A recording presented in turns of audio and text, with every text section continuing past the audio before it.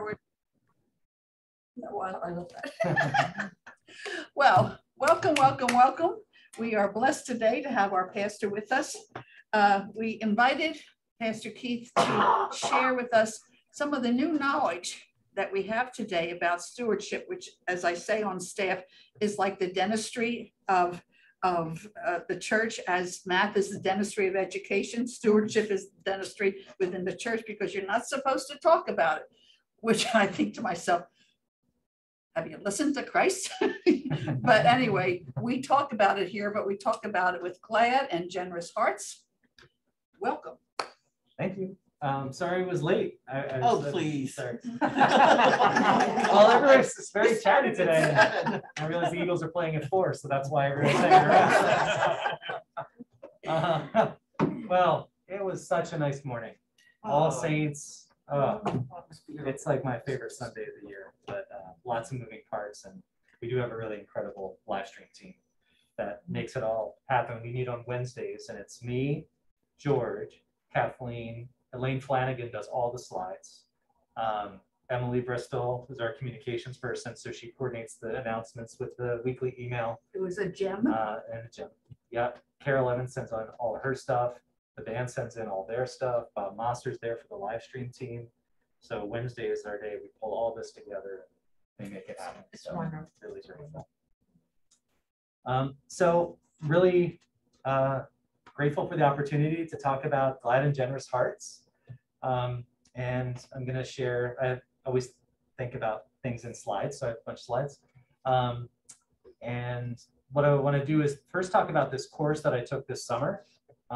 It's an executive certificate in religious fundraising course that I did this summer. Impressive. And kind of some of the things I had learned from that, and then kind of how that feeds into this glad and generous hearts theme, which really is, I see, not just a theme for the fall, but through the coming year, actually. Excuse me, we do offer to our speakers, if they wish, to take their masks down because of the recording. Oh, okay. Okay. So Yeah, if everybody's okay with that. yes, We're yes. fine with it. We would Not like to all accustomed take to our masks. Yeah, I know. I know what you mean. Yeah. Okay. Great. Thank you. So let's see. Yeah, there we go. So this summer, or kind of late spring, I took this course, this executive certificate and religious fundraising course through the Lake Institute on Faith and Giving. It's housed in Indiana University School of Philanthropy, the Lilly School of Philanthropy, Lilly Endowment. So I have a life rule of staying close to Lilly money, Lilly Endowment money. So from my sabbatical to the Zoe Project to this. So it's a really tremendous resource in the nonprofit and church sector. And it is kind of the place to go to think about stewardship and religious fundraising. So like this is the place. And usually it's you fly out there and you do it in person, but because of COVID, they offered it online, which was even better for me. Mm-hmm. So I got to do it remotely.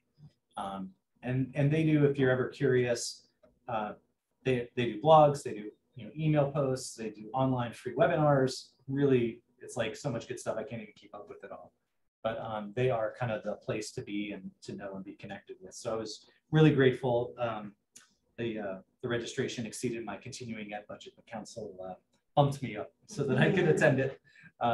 And it was a really great experience. So just about the program, it was an 8-week online program. And we had Zoom gatherings twice a week. One was a plenary with everybody who was there. And we probably had 30 people who were part of it, and all different denominations, different settings. There were people who worked in seminaries. There were people who somebody worked at a convent. There's somebody that was a rabbi that was in my small group. So we had really great representation, and that made for really rich conversation when people were coming from these different perspectives. So we had a plenary gathering and we had a peer group gathering, which is our small groups.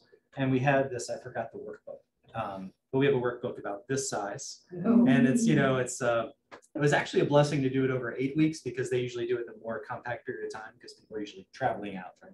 So it usually happens in 4 days as opposed to over 8 weeks. So I was grateful for that. Yeah, so we have this big workbook that has all the course stuff in it, along with an online course website that had lots of videos. I'm going to share a sample of one of those readings and discussion. You can type in your comments and stuff. And 2 books they introduced me to that were really great is Spirituality of Fundraising by Henry Nouwen. If you're familiar with Henry Nouwen, he's a Catholic spiritual writer. Yeah. And he's known for books like Life of the Beloved and other things. He wrote a beautiful reflection on the spirituality of fundraising. It was actually a lecture that they've turned into a small book. Who would have thought that? I know. Seriously. It's really beautiful. That's wild. And that really touched me because I love Henry Nouwen. Yeah, And this book by Carrie Alice Robinson, Imagining Abundance, Fundraising, Philanthropy, and the Spiritual Call to Service, also really good. Sorry I don't have those physical things to pass around.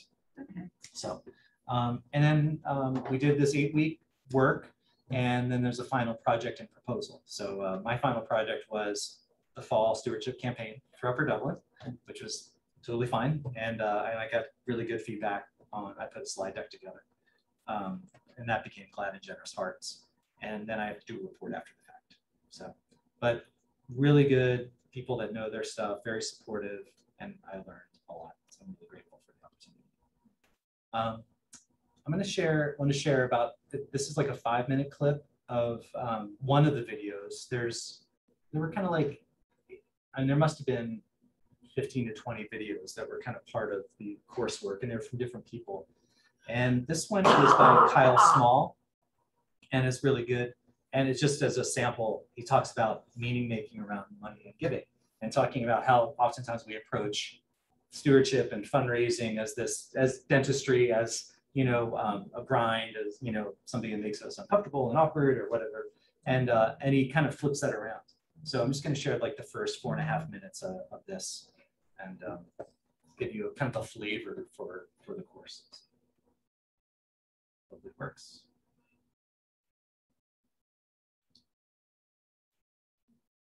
Do I need to turn on my volume?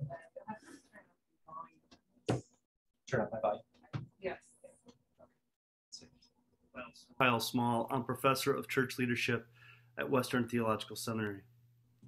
I'd like to let you in on a secret. I accidentally burned my house down in 8th grade. Oh, jeez. Really, it was an honest accident. But the days and weeks following, people came to my home to provide gifts, to make sure that my family was safe, to make sure that we had a place to stay. But the story I remember most is when a senior in high school came to visit me, an 8th grader. He knocked on the door and asked my parents, "Do you mind if I take Kyle shopping?" Someone from church has given me a $100 bill and asked me to take him to the store so that we can buy the basic clothing items that he needs for when it's time to return back to school. I have dozens of stories like this, not just simply after the fire, but throughout my childhood, where somebody gave to me simply out of love and respect and belonging. Now I teach leaders, and I desire for leaders, including pastors, to live lives that make sense of these kinds of actions, that make these into habits, not anomalies. This story of burning my house down and receiving gifts in response shapes much of my understanding of living and of generosity and even of fundraising. But the fact is, for many of us, when it comes to money, religion, and fundraising, we have images that frustrate us or confound us, that limit our ability to both make asks and to offer to others. Peter Senge, who's a systems theorist and a professor at MIT, he calls these mental models. Mental models are the deeply held internal images of how the world works. Images that limit us to familiar ways of thinking and acting. He says very often, we are not aware of our mental models, nor are we aware of the effects they have on our behavior. When it comes to fundraising and religion, many of us have mental models that keep us stuck rather than inviting us to flourish. We hear fundraising or religious fundraising, and we think this is labor-intensive work. This will be groveling. Some of us have images or emotions of fear and insecurity, of rejection.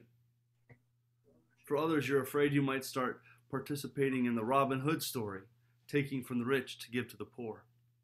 And one of the worst images of all for religious fundraising is that it's cheap tricks, that it's the worst of sales. Now, before I disparage sales, let me say this. As a vocation, sales is extremely pastoral work. And if you haven't interviewed someone in your religious community who is in sales, do so. Ask them, what are the important practices and skills of your work? As a matter of fact, little side note, Henry Nouwen says it well. When it comes to fundraising, people who work in the marketplace are often wiser than people who work in the church. This is largely because we have limiting mental models of what fundraising is. This is partly tied because we haven't thought about fundraising as ministry. Now, I know you've already heard about this, and you've probably talked about Henry Nouwen's little book, The Spirituality of Fundraising. But Nouwen is trying to give you a new mental model, a new way of making meaning about money and fundraising. First, you know you have to hear your own story and write your own autobiography of money. But he wants to invite us to think about fundraising as ministry, as a call to conversion. He says fundraising is always a call to conversion. This comes to both those who seek funds and those who have funds. Whether we're asking for money or giving money, we are drawn together by God, who is about to do a new thing through our collaboration. Fundraising, and this is a mental model for you preachers out there. Nouwen says, fundraising is proclaiming what we believe in such a way that we offer other people an opportunity to participate with us in God's vision and mission. Once we begin to believe and accept the image that fundraising is ministry, that it's a subset of generosity, that it's the art and science of joining the nature of God who loves the world, we can begin to grow a mental model where fundraising is hope. That's powerful. Fundraising is hope. Yeah. Love that. Yeah. So, yeah, I really like that.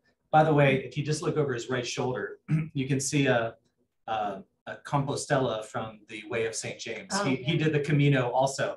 I have that same certificate in my office. So when you walk the Camino de Santiago, you receive that Compostela, saying you're a pilgrim in the Way of St. James. So your eyes would have picked up on that. yeah, I hadn't noticed it the first time around, actually. And above that is a map of northern Spain, where the pilgrimage route, the main pilgrimage route goes. But,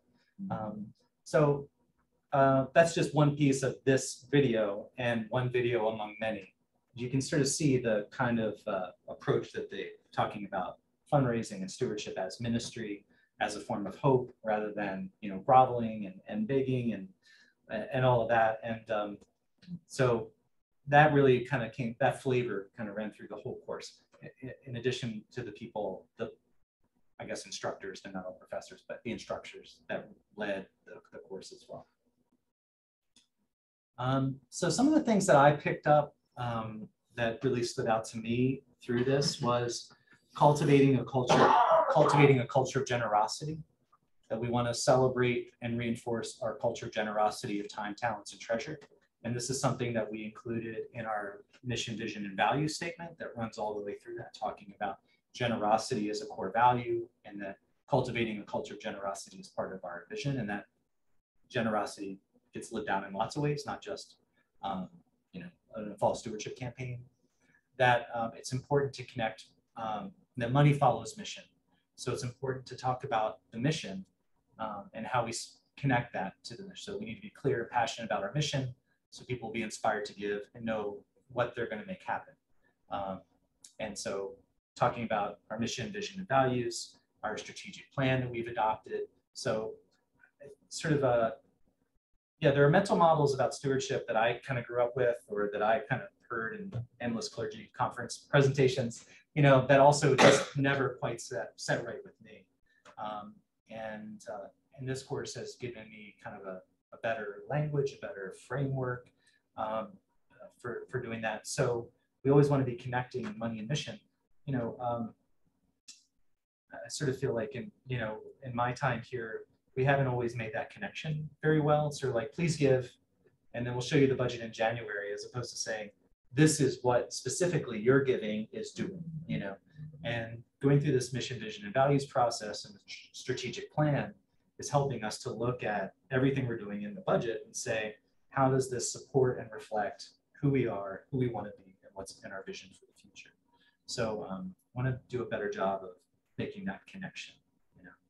So people, you know, more than we pass the budget at the end of the meeting, you know, maybe a quarter of the people have read it or what, you know, like let's make it meaningful. Let's really talk about that. So money follows mission. Could I just interject, when he spoke about being in sales, Yeah. and to look at that, it just exploded in my head. My father was in sales, and he would always say to me, a teacher that I was the same way, you sell yourself first and then your product. When I hear this, that's what we're doing here. That's what we're doing. We are people of God, and we're on a mission, and this is the value. So we are presenting the mission, then the support follows. Right. And I think that's invaluable. And then the kind of the next step in that is, and a few, you know, this movie, I don't know if you ever, I haven't seen the movie, The Wolf of Wall Street, but it's based on this guy who, I don't even know the whole story, but he was like this incredible salesperson. And there was this kind of interview with him, and he was talking, yeah, it was like an interview after the movie came out, people were interested in him. And he was talking about sales. He's like, now say I want to sell this pen, you know, I could go on and on about like what this pen will do, it can write upside down, the colors, you know, blah, blah, blah. It's like, that's not how you sell things. He said, tell me about that pen you're using now. What do you like about it? You know, and so it's like a real kind of, You make a connection. well, you're asking the person what's meaningful to you? Why does that matter to you? Why do you use it? Why do you care about it? And then saying, well, you know, this pen is kind of accomplishes those things, but even in a better way. So we really started with, I want to understand, and I'm going to talk about that in just a minute too, kind of what is the desire, the perspective of the donor, you know, and to have a transforming impact on the church and in the world. They also pointed out it's a real, you know, it's a challenging environment for churches, which we kind of know. But, you know, one of the things they talked about was not just kind of the church environment, but they said there are so many more nonprofits now than there used to be. And so, yeah. I was thinking this morning how joyous our service was this morning. Yeah. And I'm thinking that giving should be a joyous event. Yes. Yes. And thinking of dancing, like, yeah. Yeah. And how positive it should be. Yeah. Something that people want to do. Yeah.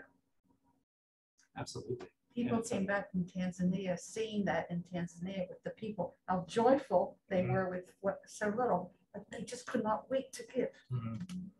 And you know, we're like that. I mean, like it's funny because and so everything else besides stewardship is joyful giving, like our time, our service, you know, like, but then we kind of get to this moment and it just feels different. And I think part of the goal is that it shouldn't feel different. Like this is part of the whole, you know. And like this fall, we're going to do time and talents as well. We're going to have some kind of form or something that people could fill out, you know. So a way of acknowledging we give in all of these different ways, but we are a generous and glad and joyful congregation. And that should be just the same as when we talk about giving, you're right, Sally, but sometimes it's not because it can be difficult to talk about or awkward, or maybe our mental models are not what we would like them to be. It doesn't usually make you think about dancing. Yeah. Yeah. But this morning service, we did. Yeah. Yeah. Yeah. That's stewardship should feel like that. Yes. Right. I always am struck when we do the confession, we talk about we have so much abundance and yet we act out of scarcity. And that is really a thing with our giving with money. You know, we are always afraid that, oh, we're not going to have enough. And so we have to really change our whole paradigm that we do really have abundance. And can we give out of the abundance? So all good stuff. So yeah, so there's even more nonprofits than there used to be. So when you look at like nonprofit giving over like the last handful of decades, church, just in the nonprofit sector, church giving was much more of nonprofit giving. but now it's less of nonprofit giving because there's so much more competition in the nonprofit world. So even within just nonprofits, it's different. Yeah. You know, so I was like, I know like churches, there are headwinds for churches and membership, attendance, giving, all that stuff. But I was like, oh, like here's a kind of another kind of lens or layer to understand some of that. Never knew that. Yeah, I didn't either. So that was great. The course normalized a lot of things. It's like, this isn't not anybody's fault. These are huge macro trends that are happening. And the thing is to understand them and then adjust. You know? So 2 other things, donor care. I thought this was something that made an impact on me. The donors are not objects, they are subjects. And like all of us, they want to contribute to something meaningful and life-giving and successful. So and more kind of, some of the examples are kind of out of development work, like if you're like a capital campaign for a college chapel or a university or the things, you know, where you're cultivating relationships with donors so that you can ideally help them to make the kind of impact that they would like to have on the world, you know, through their resources. And so instead of just asking people for money, you're really kind of the pen question is you're really interrogating in a sense and saying, what is it that's meaningful to you? What kind of impact and difference do you want to make? What kind of lasting legacy do you want to leave? And how can I help you to do that in whatever way? And maybe it's for this project and something I'm doing, or maybe it's for something else. But you know, that's sort of the abundance too. It doesn't have to be for me. It could be, you know, it all helps the whole. So that was very cool to hear. And a lot of that happens sort of kind of in churches in a sense, when we gather, when we talk, when we meet, when we pray, you know, you hear the things that are important to people and so forth. But I think there could definitely be more of that. One of the assignments for the class or suggestions was talk to somebody that's made a transformational gift and kind of hear about what motivated them to do that, you know. And so I reached out to the family that gave the mortgage matching gift, you know, and said, so tell me about this. How did this come about? Where did this come from? And what other kind of philanthropy do you do, and why, and what motivates it? And what does it mean to you? And that was like a really good, and I got to do that because I have a homework assignment. Can you help me with my homework, you know? But like doing more of that I would love to do more of that. It was just like, And what did they say? They hate debt. That's one thing. So, you know, that. Oh, and they hated our debt? They don't like, I mean, themselves don't like debt, you know, like carrying debt. Well, giving away $200,000 isn't what I help. Oh, well, they're fine. I mean, that's not putting them in debt. But like with organizations that they're a part of, they don't like debt. They don't like paying to service debt. Don't like fees. You know, kind of all the things that go around with carrying a mortgage. And they care that much about us? Yeah. Wow. Yeah, I right. mean, that's really deep, isn't it? Yep. And then to see the difference that not servicing a debt over the course of a year could make in terms of what we could give to capital, forward-looking to the building, if that's your thing, or to our mission and ministry, you know, to our regular budget. So, you know, they're very deliberate, very thoughtful about that, and saying, we want to make a difference for our church. What is the way that we can do that? And invite people to participate. Yeah, you know, that was and a good challenge sign. us to do it. And we exceeded the goal. Yeah. Yeah, That's we amazing. within probably the last 8 weeks of the year, it was like incredible. Yeah. So the challenge was basically 200,000. We raised 230,000 During the pandemic. During the pandemic. Yeah. And next year there won't be a mortgage line in the pledging forms because there's no mortgage to pay off anymore. Have you found that most people do not want to be thanked?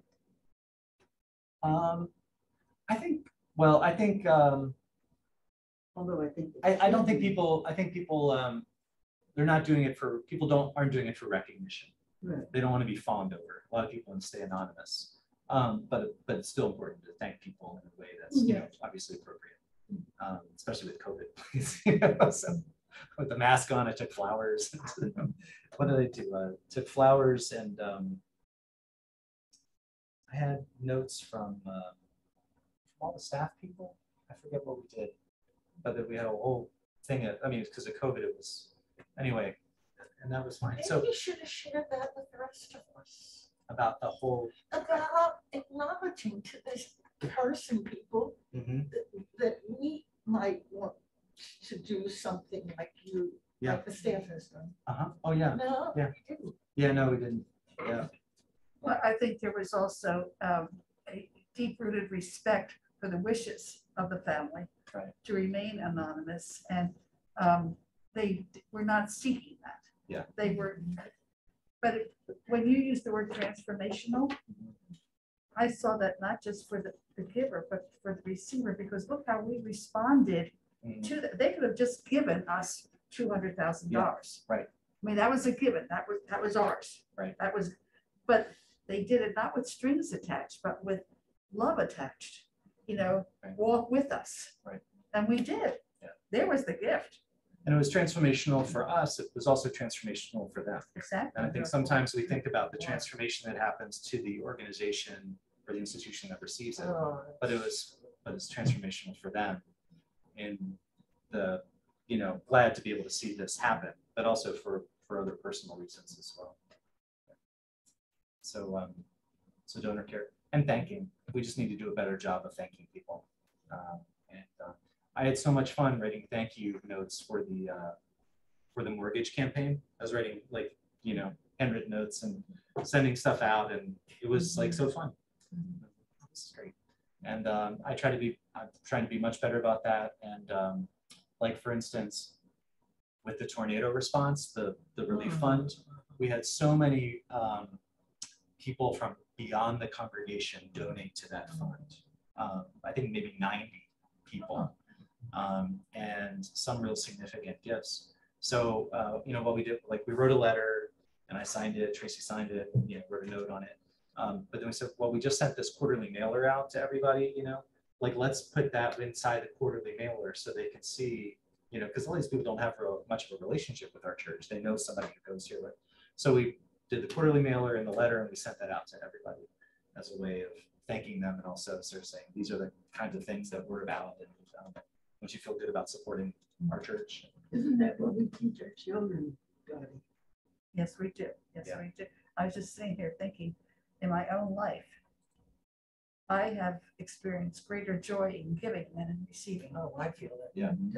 You know, greater joy. Yeah. It's like an adrenaline to your heart. Yeah. You know, and it makes you want to do more and more. And sometimes you encounter people who don't understand that, which is okay. That's perfectly fine. But, you know, so I just think that whole scenario is now part of our legacy. Who we are. And I think, yeah, and I think, like, some of the mental model around stewardship, you know, that lingers is, you know, I think maybe, you know, we haven't thanked people as well as we should, because there's a mental model that this is what you should do. You should give to the church. like the church, like, deserves it. I mean, or is owed it, or is entitled to it, you know, by virtue of how we think about our giving. I don't think we say that, but I do think there's a little bit. So just like the thanking is just, you know, it's a very simple thing, but sometimes it gets lost in the flow. So the thanking acknowledges the choice. Yes, does the church deserve it? In ways, yes, because of what we do. But you have the power of choice, and that is a powerful tool that God gives us. Right. And when you choose, then that's what we're. Yeah. So choice. So those are themes that came through, and then just this kind of last kind of framework piece, and then just talk about the campaign. But they made this distinctions between obligatory giving, relational giving, and transformative giving, which I thought was really helpful. Yeah. So obligatory giving, we have this budget, we got to pay for it, we got to keep the lights on, like, we got to kind of, it's obligatory. programmatic investment, which was probably where we are most of the time. Like, look at the things we do, look at the difference we make. And so and we're a very relational church. So probably we're probably more in the relational giving kind of area. And donor care, sort of that, kind of digging in to what are people's hopes and dreams and, their desires for their church and what we do at church and making a difference and, really connecting the giving with those things. That's when things start to get transformative. So I would like us to sort of migrate toward, there'll always probably be some of the relational stuff people give for different reasons. So people like to give because of the lights, and keep the lights on. Susie Knoll once gave a temple talk about, I like giving to the lights and to the cleaning and, like, I like those, I like keeping those things good, So people, are motivated by different ways, but so there'll always be some element of all of these, but I would love for us to kind of move a little bit more toward the transformative giving. And that's an ongoing process. That's not just a fall campaign. That is ongoing. It's like Maslow's pyramid. Yeah, right. Yeah, the hierarchy of needs Right. for church. Lights on, great programs, transformative moments for our people, for our members, for our members. Is that the five? Wi-Fi and also Wi-Fi. Yeah. You see these, just like Maslow's hierarchy with a pyramid. And the bottom is the most basic need, and then some people like put Wi-Fi. He was a psychologist, Maslow. Yeah. One of my heroes. So there are just like lots of things like this in the course that were, right, okay. So very helpful. So all of that. So the last thing I'll just share my experience. Part of the biggest thing I probably got out of this course. This may sound weird, and I really haven't shared it. People is that this course really helped me to see myself as a generous person, which I really didn't, because I was like, I wish I had more money to give. I wish I could give more time to more things. And with 4 kids, and just like there's just feels like a lot of limitations. And so I think I, in sort of leading stewardship, just had this kind of thing that, inside of me that I didn't feel that generous, actually.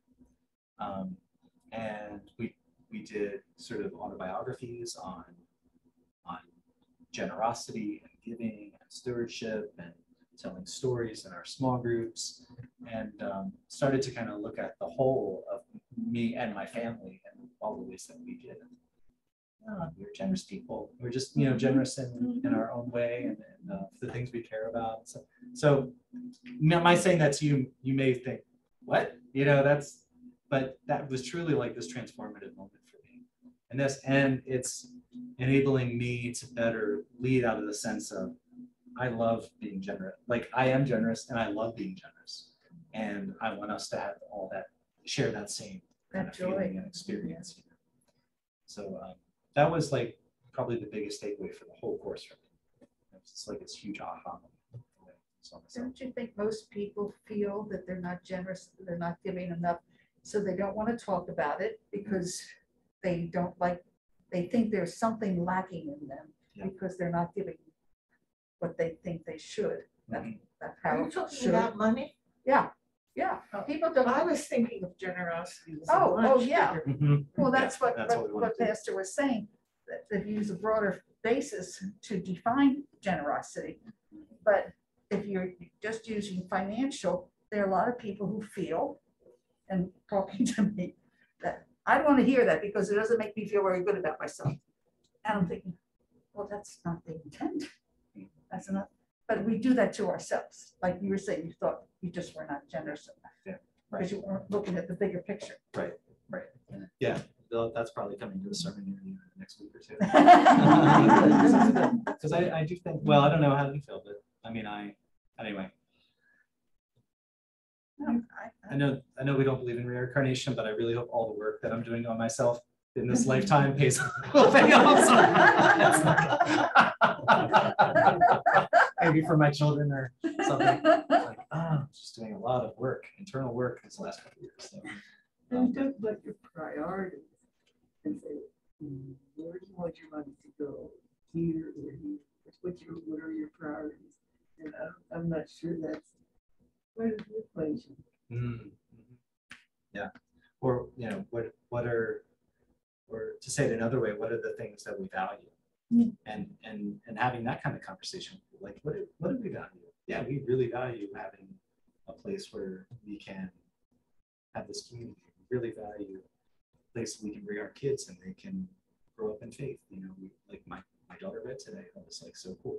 You know, there are, what is it that we value, and how we spend our time, our talents, and our treasure reflect that. I don't know that we always get to that, you know, in the rush of life. So that's kind of like a donor care conversation, right? Like, how do you, what kind of, and thinking about like, you know, what kind of impact or effect you want to have on your family, on your community, on your neighborhood, you know, in the world. And sometimes it feels like overwhelming. A friend of mine, he plays, I think he plays the mandolin. He's another Lutheran pastor. And it's on my bucket list to learn how to play the guitar. I've tried 3 times, and but it's on my list. And he's like, well, you just have to like start, you know, which I still haven't yet. But he was like, you know, I just do it little by little by little, and you eventually get there, you know. And but sometimes, so I'm thinking about like maybe some of our young families, when you're in the midst of it, it's just so overwhelming. And just to zoom out a little bit and say, what is it that we value? And how are we supporting that in what we do, what we're part of or not, choose to be a part of or not a part of? I knew a person once whose goal in life was to die penniless. And that was kind of like my dad. Yeah. He would say, which was good because he died so young, but he wanted to see whatever he could do. Yeah. But this person who I'm referencing was one of the most generous people I've ever knew. And he would say that to me when we would talk. My goal in life is to die penniless. Yeah. And I thought, wow, I like that. My mom likes to give it away while she's here. So yeah, she likes to see people, us or sisters, and yeah. So. Only could figure it coming out, you know? I know. Good point, Janice. Yeah. Well, you can always have a reserve over here, I guess. There you go. Yeah. You got that. So this quote at the bottom, this is from our vision. We will cultivate a culture of generosity and sharing our time, talents, treasures within and beyond our church. That culture of generosity, which we already have, and in so many ways, but we want to, you know, I sort of want to bring to bear in that kind of joyful giving. So let's see. Okay, so all of this kind of spilled into this idea with glad and generous hearts, which comes from Acts 2. Oh, Yeah, it's Acts 2. I did got not the know it quote was here. biblical. Yep. It's amazing. There's a lot of stuff in there you can use. Good to know. And Here's a good quote. some good stuff. There's some good stuff in there. And Emily, our digital communications person, made this logo based on our Change Lives, Change the World, the fonts and the colors and all that. So we're so glad Emily's here. Oh, yeah. Yeah, and this is from Acts 2. So this is like the earliest church. So all came upon everyone because many wonders and signs were being done by the apostles. All who believed were together and had all things in common. They would sell their possessions and goods and distribute the proceeds to all, as all had any need. That scares people. But next part is good.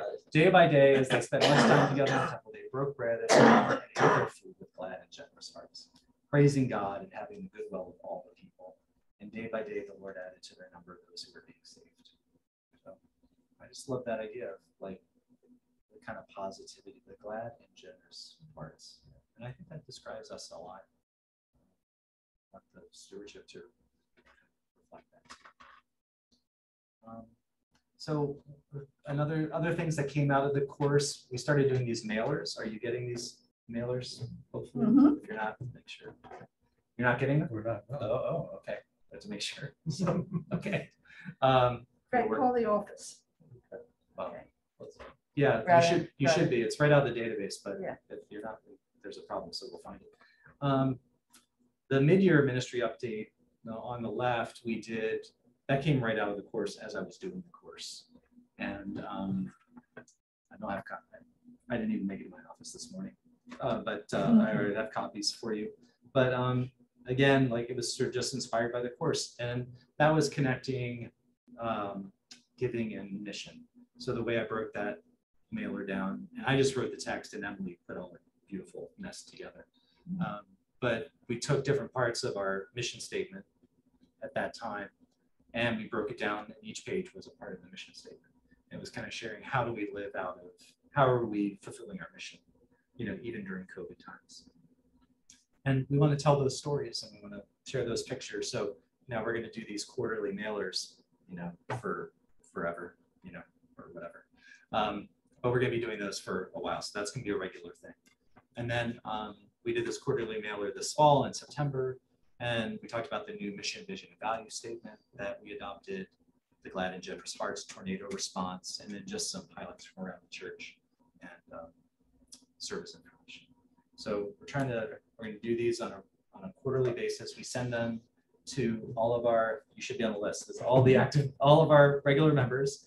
And then we also send them to anybody that's given to the church in the last year. That'll continue. Now, my mother is part of it. My mom watches online, and now she gives to our church. So my mom's on that list. So it kind of makes it very personal. Thank you, Mom. Yeah, thank you, Mom. So We did get your letter though, so we know we're. oh, okay. I've heard you got that. Yeah. It could be the mail service. Yeah, it could be. Yeah. Let's make Do sure you we all hear how Pastor is regularly referencing our mission and our vision as on staff? We are really pushing hard on that in our own ministry areas because that is so essential and so powerful. Yeah, I think I have this is the vision statement. There's a lot of things, but so the process, coming out of the transition process, which we had a lot of great input from everybody on Zoom gatherings and surveys and questions of the week, and we kind of looked at all of that, and we really said, we really need to clarify our mission, vision, and values. So we took all of that information that everybody provided, and we revised our mission statement, which is very similar, but just a little bit more kind of clarity. And then this is the vision. These are all vision areas. And then we have values. We've identified core values as well. And yeah, already this is helping us to focus on what it is that we are about, what we're focused on, what we want to do. And it just at the last staff meeting, we had this list and asked everybody beforehand to think about what are the ways you see this vision being lived out in the congregation. And it was really cool. People picked all kinds of different things, things you might not expect that person would pick. And I think next month we'll probably do the values part. This week. This week. Yeah, this week. So we adopted this mission, vision, values. And just in this last month, we approved a new strategic plan for the congregation that reflects these. So the vision is the vision, but it's like, how do we realize that vision? Mission. What steps do we take to do that? So we have a 5-part strategic plan that Karen's been instrumental in bringing together and making happen. So we're going to be getting that out to, getting that out to everybody more and more and communicating that. I talked to Elaine Flanagan on Wednesday. She's part of the planning team. She's like, we haven't had a strategic plan here in 23 years. So she was like, good job. Yeah. So I don't know if that's your, can you think of how long have you been here, Fred and Chris? Yeah, probably over 20 years. Yeah. Yeah. So our plan was to hold hands and pray. Every council meeting. Budget would balance, something good happened. Well, you know what? It worked pretty well. Come to us, Lord. It was always improvising on a general sense of direction. Plans are much better. Yeah. No question. So we're excited about it. Very excited about it. And already we're already starting to put legs on some of those things. So the 5 areas. So are we okay? Well, you're proving my point beautifully. Thank you. Okay. I don't know. For timing. It's but you're good. You're good. Widening our welcome and becoming a more inclusive church. Developing leadership and like volunteers in leadership, developing volunteers in leadership, faith formation in families as a core area, next generation ministries, so thinking what comes next, how, young adults or whatever the thing is coming next, we need to be on that, and then stewardship of our building and resources, and there are sub things under each of those, but that'll be coming out, but we're already starting to work on it, so very clarifying. So for the change, or for not change life, change worlds, with glad and generous hearts, I really like alliteration, don't I? Change life, change world, glad and generous hearts. We're doing a video series. Fred and Ayla's is going to be out this coming Sunday. We're doing a video series about these vision areas. So, and I'll share those with you. So we've done 2 so far, the tornado response, and we had a video with our former field ed students. So the That was, love that. Yeah. Love that. So the tornado is we will be a force for the greater good in our communities and locally and globally. And with the field ed students, we really committed in our vision to train ministry leaders and serve as a resource to the wider church. At times, Upper Dublin has had field ed students. Paul Beck, who's a retired pastor, he was a field ed student in 1974. Are you serious? Yeah. So there's kind of a history of it, but was really one of my hopes coming in that we could do that, and now we're on our 5th field ed student. You started us with Dan. Dan found us. Yeah. Dan asked me if he could come. Do you He's remember like, when why we were not? doing the packaging? Yeah. He That's was the first involved time in I met him. He wasn't with us. that. No, he wasn't with us at that point. No, but he had done those meal packaging events out at New York. You see how this man attracts really good stuff. This is good looks and charming person. You'll receive a thank you note. So what am I, chopped liver? Thank you every day. That's right. So let's see if I can. These videos are just a couple minutes long each. Is that okay? So just in case you didn't see it, or if you did, maybe now you can see. If you saw them in worship for the 2 minutes they were up, now you know some of the backgrounds, kind of what's kind of. So hopefully it'll play. Just turn down your actual volume because there's a power lines down, some homes that are just really wrecked. So we're praying for everybody here in Upper Dublin and praying for first responders, for police and fire and EMTs and everybody at the township that's working so hard. If you need anything, if you know anybody that needs anything and that we can be of help, please let me know. We've got a community of caring people That's the day after. who want to be able to help in times of need. Hi, my name is Tracy Clapham. My husband Scott and I have been coordinating the tornado recovery efforts here at UDLC, and I also serve as financial secretary here. It was just after the tornado happened that I learned that the Waldrons, who are members here at the church, had lost their home, and it just really sparked a desire to help the community, and I knew that UDLC always steps up and that we would be able to respond as a congregation. People responded with such giving and glad hearts. So many people would come and drop off an entire vehicle load and ask, what else can I get? And then they would run out and bring it to us. The volunteers that we had were willing to do anything. They did so much lifting and carrying and sorting and moving, and then going out into the neighborhoods to deliver the items that those that couldn't get out of their house or didn't have a vehicle, getting them what they needed.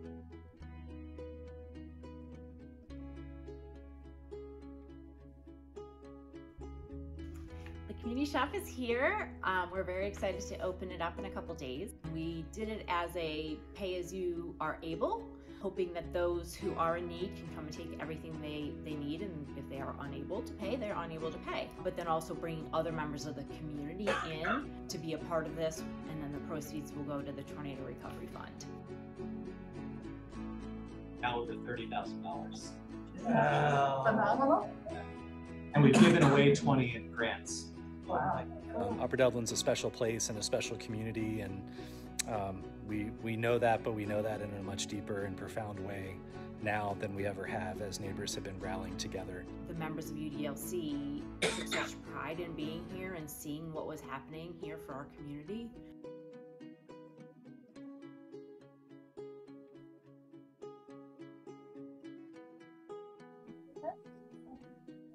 Emily did all that.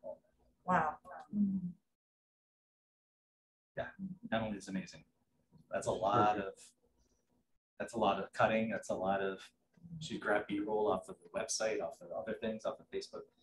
And then this is the one from the field ed students. So I love this.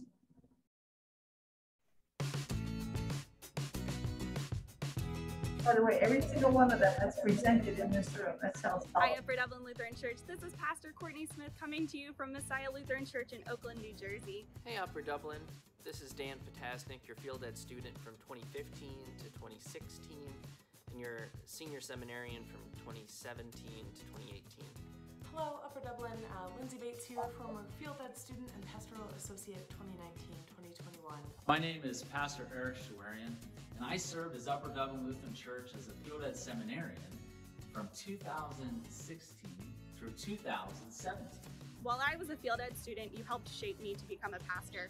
You taught me to lean into who I am and who God is calling me to be.